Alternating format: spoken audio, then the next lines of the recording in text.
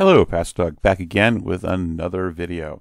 Today I want to take a look at one of my favorite verses in Scripture, and that's Exodus 34, verse 14.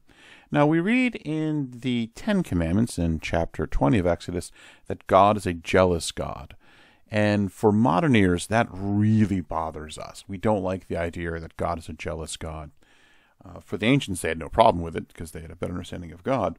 But for us, it's like, oh, that sounds so petty. It sounds such a bad thing. You know, we're not supposed to be jealous, but God is jealous. Well, maybe it means something else. Maybe it just means, zealous. God is zealous. No, it means jealous. And how do we know that? Well, we read in Exodus 34, verse 14, Scripture doubles down. For you shall not worship any other God, for the Lord, whose name is jealous, is a jealous God. Jealous is actually a name for God. It's a title for God. Now, if you read in the context, we read in verse 13 that Israel is to tear down all false altars and all pagan things before them, lest they stumble and make covenants with false gods, because God is a jealous God. God is angry when we are not focused on Him. He demands an exclusive relationship. It's all about Him. Now, you might say, well, that's terrible. If we do that, we'd be a bad person. Well, here's the answer. We're not God. All too often in our modern thinking, we try to make God out to be like us. And that is a completely wrong way of thinking. Actually, if God is not a jealous God, He would be evil. In order for God to be good, to be holy, to be right, He has to be jealous. I might ask me why. Because all things are from Him. All things that exist, including all virtues, are simply an extension of His character. So, why is lying wrong? Because God does not lie. Why is stealing wrong? Because God is not a thief. When we read throughout the law of God, we hear those do's and don'ts. Those simply reflect His character.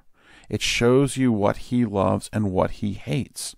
And those things exist because they simply reflect who He is.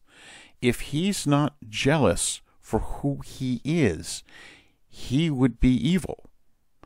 Imagine, if you will, and I'm going to have to use a human example to try to describe this. A judge, a good judge, must be jealous for the law. He must desire that the law be followed exactly. He must desire justice. And anything that comes against that has to be stopped for the good judge. God is jealous. Why? Because justice is simply a reflection of His character. So when you hear that God is a jealous God, do not run away from it. It is a good thing.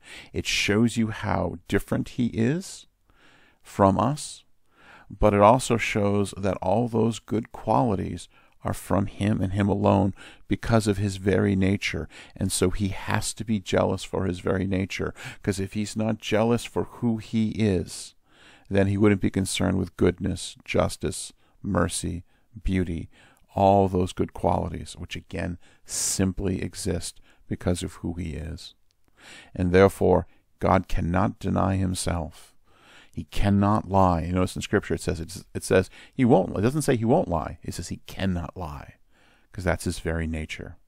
And because, again, all goodness is simply a reflection of that nature, He has to be jealous for it.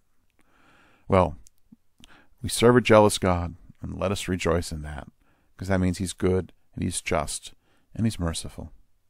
I hope that helps. And as always, Christ's grace and peace to you all. Amen.